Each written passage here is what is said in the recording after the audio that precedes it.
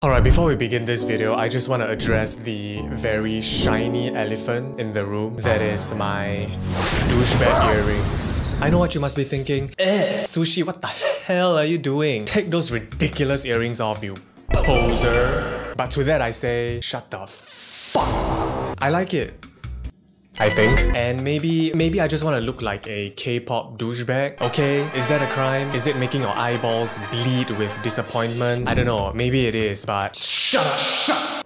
I think I invested a little bit too much into that bit. Okay, back to our scheduled content. Today we're gonna be watching another brilliant episode of Crime Watch, baby! Woo! And boy, this episode is just top quality, just top-notch acting in this episode. So without further ado, let's learn the do's and don'ts of robbing a house.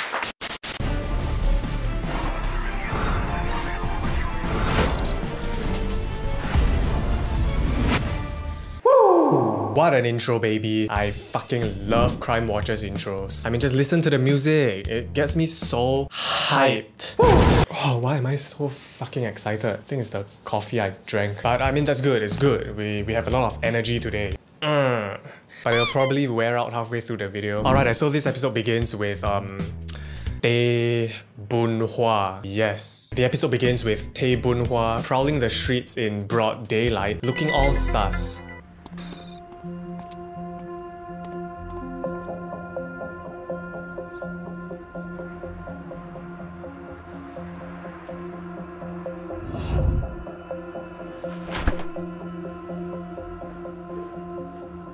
What does he want? What is he looking for? Why didn't he pull his socks all the way up? Nobody knows. And then he starts acting like a creep, wandering the blocks looking like a panty thief. And alas, Boon Hua finally finds what he's looking for. An empty house with horrendous looking curtains.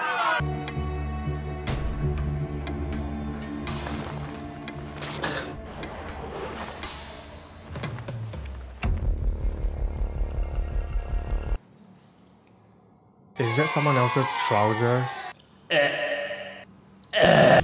You gotta be kidding me, right? You know what? Fine. He's the robber. He knows what he's doing. He probably just wanted to mask his scent with the pungent smell of a stranger's smegma. Huh? Smart. Smart.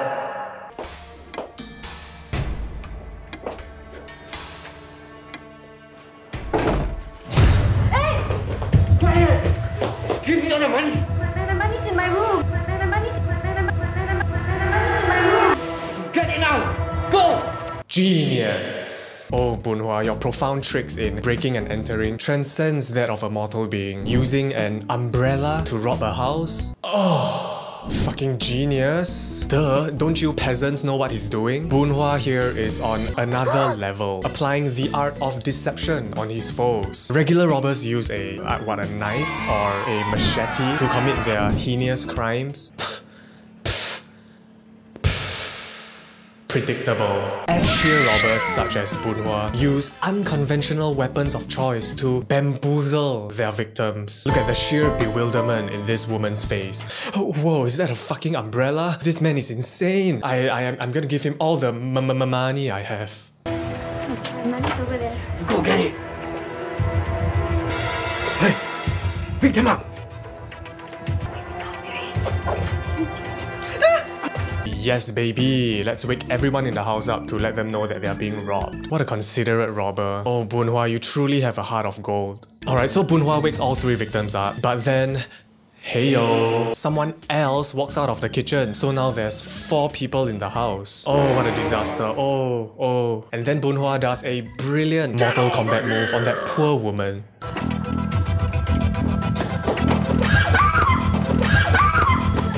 Get over here. Oh, what an insane technique. Truly a master of the craft. I mean, you can bet your naughty nipples that Boon Hua trained day and night for weeks on end for this very moment. In fact, I might even say he chose a house full of people on purpose, just so that he can perform his favorite move, like the rush of the horny elephant. Also, I'm a bit hesitant to call this a house because it seems more like an illegal brothel. I mean, you have 5 women living in a poorly furnished house who leave their door unlocked for I don't know, potential customers to enter? I don't know, that just seems kinda sus. Alright, so Boon Hua manages to escape the brothel, but not before discarding his smegma-filled trousers on the floor, right in front of his witnesses. And he also decided to hang the other part of the trousers on a trash can. Here you go, police. Arrest me, baby. And then not long after, boom! Daddy Investigation Officer Kenneth Chia arrives to inspect the crime scene. But unfortunately, he was greeted by an officer who seemed like his pet dog just died and really didn't want to be at work today. They mentioned that gate and front door was not locked when Robert entered the flat. He was carrying an umbrella and she used it. But anyway, Daddy Kenneth activated his squad to look for the robber. Sir. Okay, you can start processing the crime scene. Yes, sir. There's one more there. Brian, get the camera footage. Yes, sir. Let's see if we caught our suspect running away. What do you think? Do you go right or left? I'll take the right. Okay, I'll go left. Did Kenneth Chia just dismiss his partner like that? Alright, what do you think, partner? Which way did the robber go? Left or right? Based on all the clues, I think he went right. Yeah, fuck you, I'm going left. This is the likely route the suspect took. I know this route. It leads to the hospital there.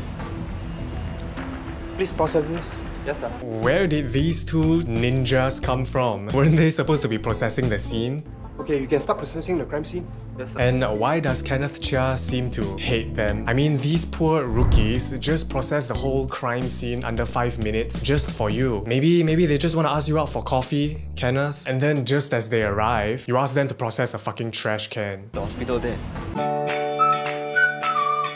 Please process this. So rude, this Kenneth Gawgaw. But anyway, Kenneth and his disagreeable partner arrives at the hospital. They look through CCTV footages. They do a sweep of the whole hospital. Bingo bango, and they found Boon Hua.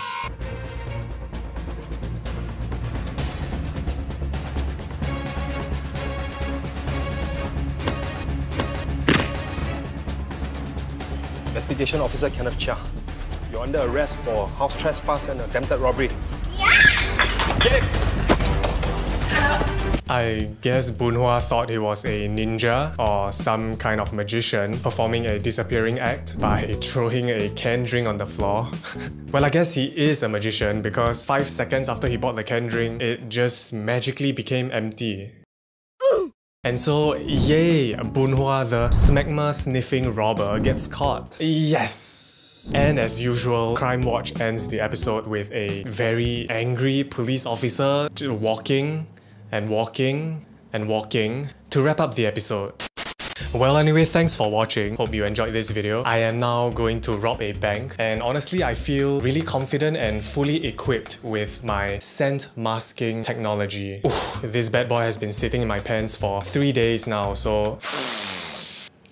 Oh, just gotta mask my scent a bit.